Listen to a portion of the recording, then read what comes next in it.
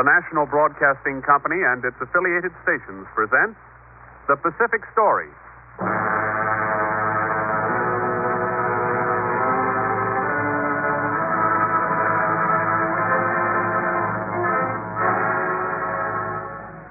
This is the story of the Pacific, the drama of the millions of people who live around this greatest sea, where the United States is now committed to a long-term policy of keeping the peace. This is a documentary account of the situation in the Pacific, of the men and events which are today influencing world affairs for generations to come.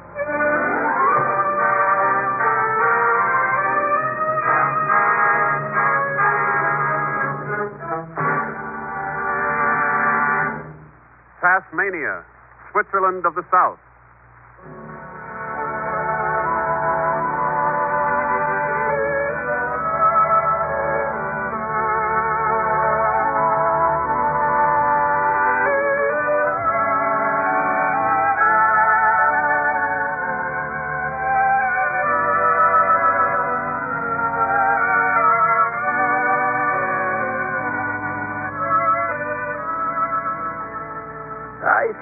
It was right here at Eagle Hawk Neck that it happened.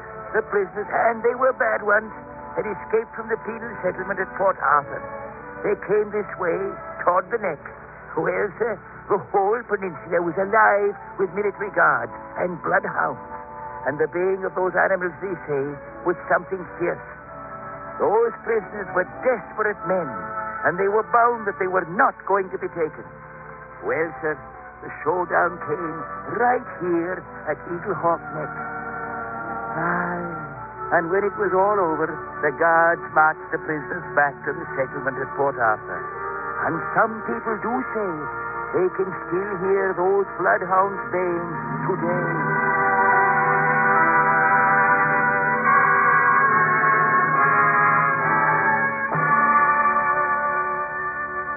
Stand at Eagle Hawk Neck on the peninsula of Tasmania, and you look toward the old powder magazine at Port Arthur. This island has seen some thrilling sights. You remember that the Dutch navigator, Abel Jansoen Tasman, landed here, and that the whole island was named for him. Look at those mountains, will you?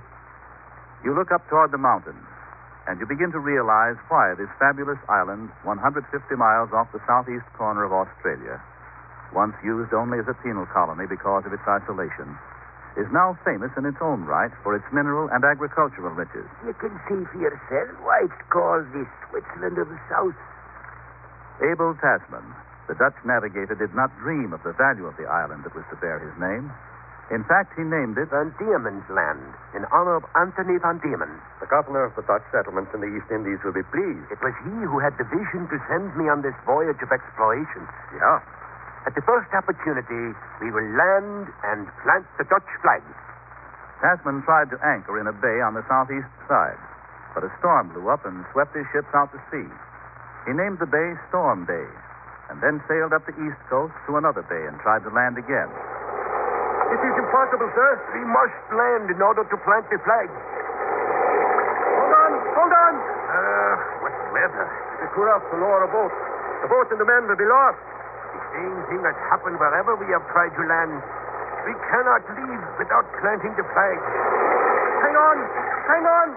We will wait until it quiets down. Tasman waited, but the seas remained rough, so rough that a boat could not be lowered. I will take a flag ashore. What do you mean? I will swim ashore with it. I am a strong swimmer. No man could live in those seas. It is better, sir, than losing an entire boat crew and the boat. You are the ship's carpenter, are you not? Yes, I am the carpenter. We cannot afford to lose you. Can we afford to lose this land? What is your name, carpenter? Jacobson, sir. Mr. DeGroot, get Jacobson here a flag. Aye, sir. With the Dutch flag in a compact roll on his back, and with a seaman's knife and marlin in his pocket, the carpenter Jacobson was lowered over the side into the seething water. He struck out for shore. Tasman and his officers followed him with long glasses from the quarterdeck. The crew on the well deck and the forecastle strained their eyes to watch him. The waves caught him up and tossed him like a cork. From the crest of the waves down into the trough, up and down they tossed him. There is he. Can you see him? I have lost him. He is gone. Can anyone see him? At last, Tasman gave up. He gave orders to get under way. The seamen climbed aloft to make sail. And as the canvas fluttered in the wind, a cry came down from the yard of the upper Tagant. The flag! The flag! I can see the flag! Tasman was called out of his cabin. He scanned the shoreline with his long glass. He made it! He made it! He has raised the Dutch flag on the pole, and I can see him there beside it. In the name of the Netherlands, I claim this land.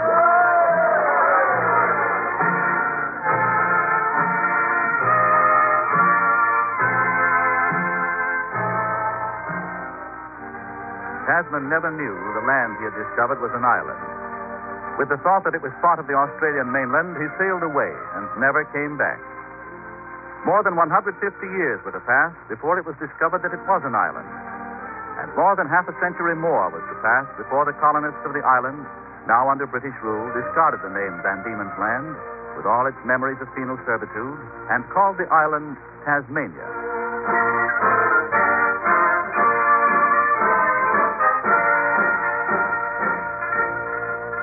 Tasmania is almost triangular in shape. Its greatest length, north to south, is about 180 miles. Its greatest width, 190 miles. Today, with a population of 250,000, Tasmania is enjoying unprecedented prosperity. Production is up, and incomes have never been higher. That's an expert observer of the Tasmanian scene. That's white coal you see there, liquid coal. Tasmania's rivers, roaring down from the mountains, are generating hydroelectric power to industrialize the whole island. In the forests are 300 sawmills. Tasmania is cutting nearly 100 million super feet in the round every year. The hills are rich in minerals. Tasmania is mining copper, zinc, tin, gold, lead, silver, and many other ores, an amount running annually into the millions. Apples are brought out of the valleys by the trainload. Tasmania produces 7,500,000 bushels of apples and pears a year. Tasmania is riding high today, and a new business is developing, the tourist business. The tourists are enchanted by the glory of her wonderful mountains. They tell you down here that the mountains of Tasmania are older geologically than the Alps, the Andes, and the Himalayas. I don't know how you tell the age of mountains, but they are majestic. Nearly the entire island is covered with mountains, but they become higher and more rugged as you move from east to west. Actually, the country is just one succession of hills and mountains. There are no plains, only hills and valleys, deep canyons and rushing rivers that come down from the lakes in the middle of the island and plunge over waterfalls on their way to the sea. Some of the mountains are clothed with forests almost to their very summits, and some are bare and rugged and rocky. When you stand at Lake St. Clair, you forget that you are near the center of the island, which is almost completely isolated from the rest of the world. But on the coast, the cities hum with industry and commerce. Fine harbor, isn't it? The Tasmanians are proud of the port of Hobart. One of the very finest harbors in the world. It's that. Look at yon steamer there. A stately ocean-going liner is docked at the wharf. The water beside that wharf there is 64 feet deep. What vessel draws more water than that? Ships are entering and leaving the harbor. The busiest season is between February and May. That's when most of the vessels call to take away our great crop of apples and pears. You look up the tumbling, turbulent Derwent River, which empties into the sea here at Hobart. The River Derwent there comes all the way down from Lake Sinclair up in the Midlands. And I'll tell you something about that river. This was a great whaling place in those days. There were not only English whalers here, but there were American and French whalers. Well, man, some immigrants had made a settlement at Risdon, not far from where Hobart here now stands. But a year later, a fellow named David Collins, a lieutenant colonel, he came out to Risdon, and he said Risdon was unsuitable for a town, and he chose the site of Hobart here. So, that was the beginning of Hobart, back in 1804. And the River Derwent you see there was swarming with whales.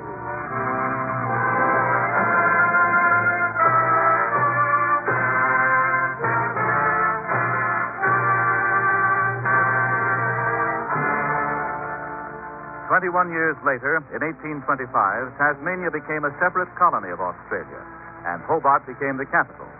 The city is built on the foothills of Mount Wellington. You stand on the waterfront of Hobart and you look upward to the mountain which seems to brood over the city.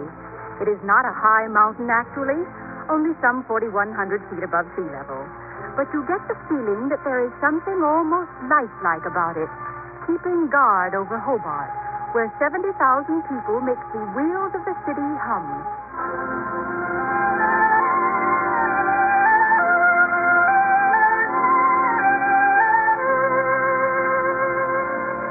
Today, Hobart, on the southeastern coast, is connected by rail with Launceston on the Tamar River in the northwest. I'll tell you why I'm here. This was William Patterson in 1804. I've come here from Sydney with orders to establish a suitable site for a city on the Tamar River. Could it be in opposition to us? If I may say so, you as an American whaler have no legal right here. What of the French? Nor have the French. We're aware of the possibility that the French might undertake to occupy Bass Strait between Australia and this island, as we are aware of the fact that you American whalers are operating among the Channel Islands between this island and Australia. It is therefore my duty to inform you that I have come here prepared to take whatever measures necessary to establish a settlement as a base on the Tamar River. A post was established at Fort Dalrymple. 2 years later, its settlers moved to the present site of Launceston. And Launceston became not only an important base in the north, but also the agricultural headquarters of the north. Today, Launceston is a city of 35,000, called the northern capital of Tasmania. It is 40 miles up the Tamar River from the sea, where the North Esk River and the South Esk River flow together and become the Tamar River. You stand beside this magnificent stream and you see the passenger and mail steamers coming and going. There are 3 trips each week over this route between Launceston and Victoria, and you learn that there is a rivalry of long standing between Launceston here in the north and Hobart in the southeast. Hobart is twice the size of Launceston, and yet each in its way is individual. And rather than competing with each other, they complement each other. And you have only a short distance to go to get into the apple country of the Tamar Valley. The apples of Tasmania are some of the finest in the world. Tasmania is the most important producer of export apples in the world. This is the Observer. Tasmania's apple crop is more valuable than all the wool clipped here on the island each year, and is equal in value to our production of minerals. The valleys are dotted with apple orchards. Not as much land is planted to apples as to hay, peas, and some other things. But still, the apple is the most important crop in Tasmania. Not only because of its dollars and cents value, but because such a large percentage of the Tasmanian population is involved in the growing and export of apples. There are more than 2,500 apple growers in Tasmania. You watch the trains bringing in the apples. The apples of the Huon, the Derwent, and the Baghdad Valley. The apples of the Don Costeau Channel and Tasman's Peninsula Center. The apples of the Lilydale, the Scottsdale, and Mersey Valley districts. You watch the trains come into the trading centers, and you begin to understand the extent of the apple industry in Tasmania. These same apples will turn up on tables halfway around the world, not only as fresh apples, but also in the form of jams, jellies, and cider, and even dried and canned.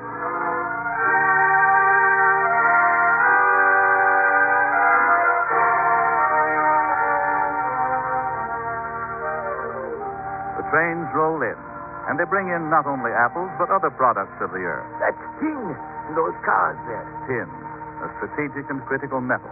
It was, 75 years back, I think. Back along about 1871, when you might say a new chapter opened up here in Tasmania. Well, the men were prospecting in the vicinity of Waratah. When? What did they discover but tin? Well, until that time, Tasmania had been a farming country and had been supplying a good part of the stable foodstuffs to Australia. But Australia had got to a place where she was raising her own foodstuffs and no longer needed ours.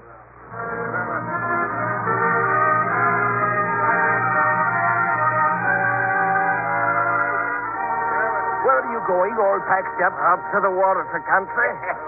You don't believe that about tin up there. That isn't the point. Then what is the point? Where are you going to make a living around here? I've heard talk like this talk about tin at Watertown before, and it's talk, that's all it is. I'll stay here, and I'll make a living somehow until I see the tin coming out of Watertown. Well, do as you like. Come on, get up there. Some went into the hills, and some stayed behind. Most Tasmanians still thought of the island as farming country. Some mineral deposits had been worked, but they were thought of by most to be of no great value. Tasmania's best customer was no longer buying Tasmania's farm products as she had for so many years. But the sedentary attitude of those who stayed behind did not alter the enterprise of those who went into the hills, for many of them went not only to Waratah, but also out into the districts of Gormanston, Rosebery, Balfour, and other districts. And in time, they were coming back with their eyes gleaming and their spirits high. Look, I've discovered deposits of copper. Copper? You discovered copper? Yes, I found it. There are deep deposits. I've discovered zinc, look you. The earth is full of it. Zinc? What did you discover? The earth is full of it. I found it out. And I've discovered lead. Lead? Where? Where did you discover lead? The rocks are bursting with it. I was out in the hill country behind the Silver. I've discovered silver. Gold. I've discovered gold. The country's rich with minerals. Oh, hello there. You're back? Yes, I'm back. You must have found tin at Watertown. I did, and I've come back down here to get some more help to help me work my claims. You interested? Well, things have changed here in Tasmania, haven't they? Yes, they have. Tasmania's no longer only a farming country. It's also a mining country. Yes, the discoveries went on for 11 years. Mines were opened up everywhere, machinery brought in, and mining centers grew up. And one reason that Launceston is so important is that it's connected with most of the mining centers in the northwestern part of the island. You watch a Tasmanian mine in operation. The minerals coming out of the earth by the ton. The trains hauling it away to be used in the plant. Something more than $400 million worth of minerals have been produced in Tasmania. This is the Observer. This is tin coming out of this mine. But today, many other metallics and non-metallics are being mined in Tasmania. Asbestos, bismuth, cobalt, silica, wolfram, things like that. And in addition to all this, there has been another important development within the last several years. Ask this government official. During the war back in 1944, there was an acute danger of imported supplies of aluminium, failing at a time when demands of the munition factories were increasing. They say aluminium instead of aluminum. There are deposits of bauxite in Tasmania. Aluminum is derived from bauxite. The Australian government has therefore set aside funds to purchase a plant and commence the Tasmanian project for the production of aluminium. Some £3 million sterling have been set aside for this project, which will not only produce aluminium, but will also create an important market for Tasmania's great hydroelectric power.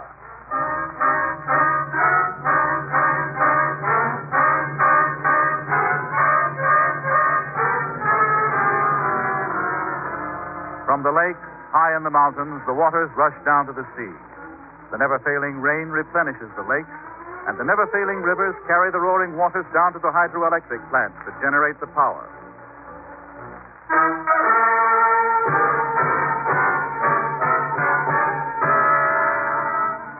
Aye, the waters tumbled on the gorges and the rivers for years before we put them to work.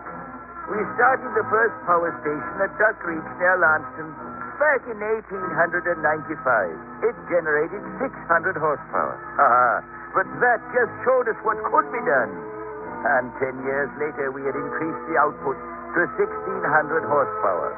That was a mere drop in the bucket. In 1914, we started work on the Great Lakes Quay. Up in the lakes in the middle of the island, 3,300 feet above the sea level. This station now develops 114 horsepower.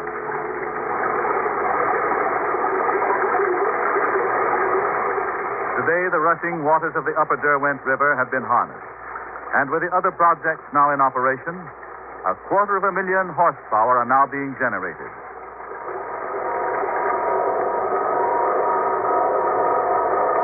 And where the waters come rushing down from the mountains, the timber stands high.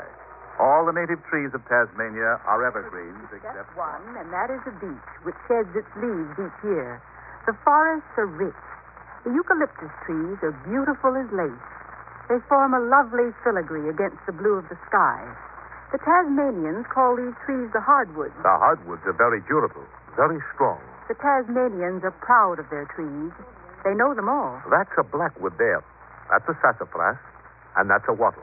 They use the blackwood timber for ornamental furniture and the myrtle beech for flooring. But our hardwoods, they are the ones.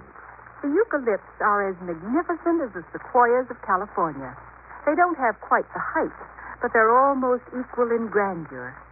And you get the same feeling walking through some of the forests that are nearing exhaustion here that you get walking through similar forest areas in the United States. But now restrictions have been set up, and there will be less cuttings in these areas, while newer areas, less accessible, will be opened. The forests of Tasmania ring with the sound of the saw the year round.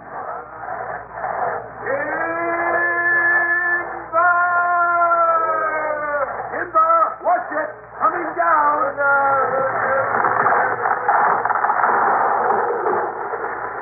The annual cut of logs from the Crown Forest is now nearly 100 million super feet in the round. Tasmania annually exports timber in the value of 560,000 pounds sterling.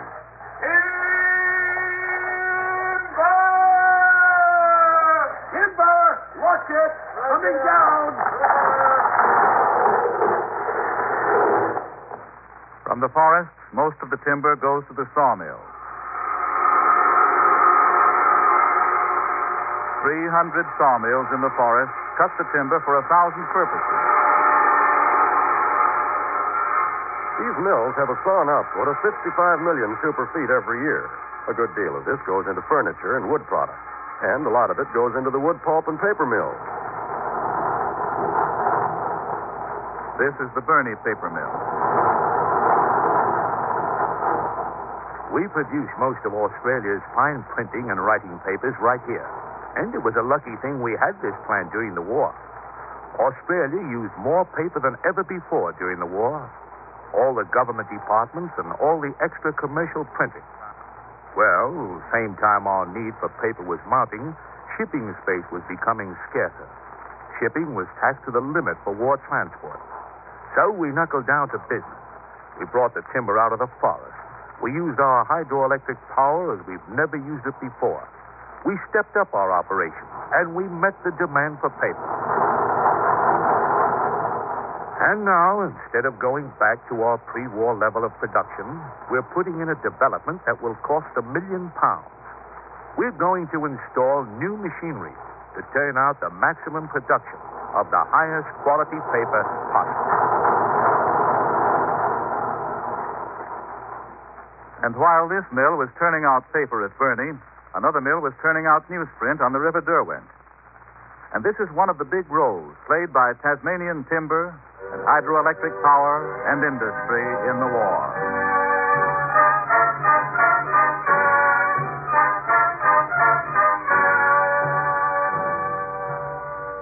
The industries hum in the valleys. The timber and the waters come down from the mountains to work for men, and people from far and near come to luxuriate in the beauties of the island.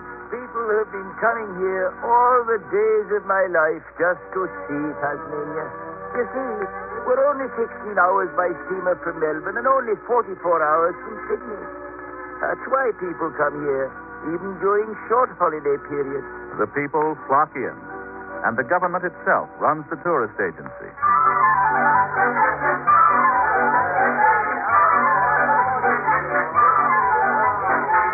The Christmas New Year's holiday marks the height of the summer tourist season. Tasmania has become the playground of the many Australians who flock across the strait to escape the hotter climates of the mainland. Most of the tourists come from the capitals of Australia. The government maintains tourist bureaus in all the principal cities, Hobart, Launceston, and the rest. You go by train or highway into the Midlands, and there is the most scenic area of the island. A national reserve of 200 square miles, with Lake St. Clair and the tree-covered mountains around it. You hike through the reserve, through the forests and wild canyons, You stop beside the quiet, cool lake, the rushing streams, the waterfalls. This is where the pleasure seekers come to escape the heat of the mainland in December and to enjoy the winter sports in June and July. The plateau has become the winter center for skiers and skaters.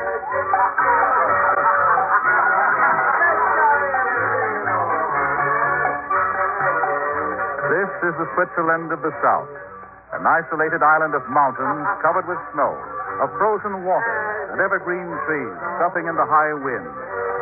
A wintry island in the South Pacific, not so very far from sweltering jungle-covered islands populated by natives who have learned to live under the tropical sun. It's changing this country here, but it is so far off the beaten path that it's still much like it's been here for centuries. The wild flowers and flowering shrubs and the ferns everywhere. Some of them so tall, they're almost like palms, and the horizontal trees and the bauera plants that impede your progress in the woods. All that is as it has always been. The great Tasmanian emu is gone, extinct, and there are few forester kangaroos, but there are many wallabies. And if you're looking for them, you'll be sure to find Tasmanian devils and Tasmanian tigers. The streams are stocked with fish, more today than ever before. Yes, Tasmania is changing, but in most places as it has been for centuries. Today, Tasmania is more prosperous than ever before. But today, Tasmania faces a post-war world, a changing world fraught with new and complex problems. While incomes are higher and savings deposits have increased, there is no unemployment. Tasmania is nevertheless affected by external conditions. Tasmania has suffered certain handicaps for some time. One is the stiff competition from the richer mainland states of Australia. Another is her isolated location. These, with some economic policies of Australia, have contributed to Tasmania's problems. But against this, Tasmania is learning to use to advantage the natural resources she has. Hydroelectric power. 3 of our industries are already using to advantage our cheap hydroelectric power. Our zinc industry, our paper industry, and our carbide industry. It is true that the costs of sea transport have us at a disadvantage, but we can more than make up for this by producing for less. This we can do with our cheap hydroelectric power, along with the rich resources we have. The industries of Tasmania are humming.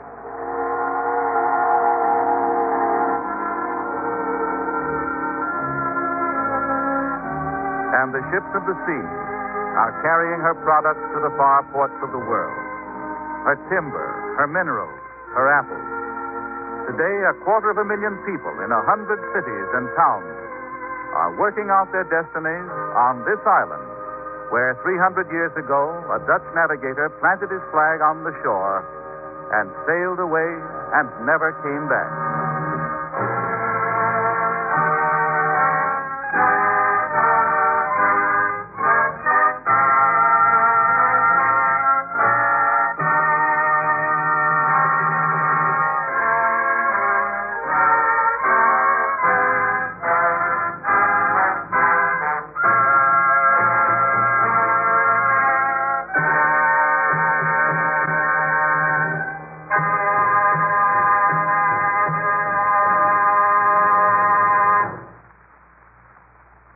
You have been listening to The Pacific Story, presented by the National Broadcasting Company and its affiliated independent stations to clarify events in the Pacific and to make understandable the cross currents of life in the Pacific Basin.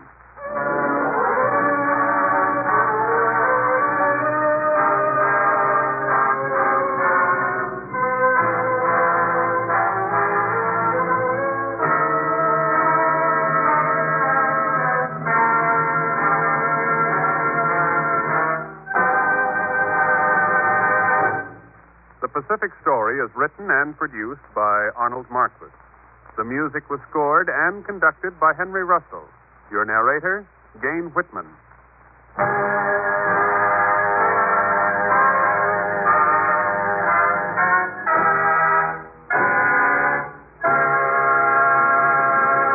Programs in this series of particular interest to servicemen and women are broadcast overseas through the worldwide facilities of the Armed Forces Radio Service. This program came to you from Hollywood and is heard in Canada over the facilities of the Canadian Broadcasting Corporation. This is NBC, the national broadcasting company.